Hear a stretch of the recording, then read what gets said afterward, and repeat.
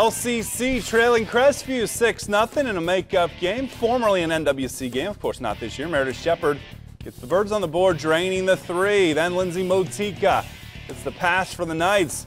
Stops and pops, extending that red, white, and blue lead. LCC has plenty of range. Liz Kidd on the top 5 last night. It's the triple try here. More from Motika driving the lane. Nice cut. Uses the right hand from the right side. One more time for Motika, spinning. Look at this, post presence. Uses the left hand this time. Ambidextrous. Crestview, they rode victory 59-44.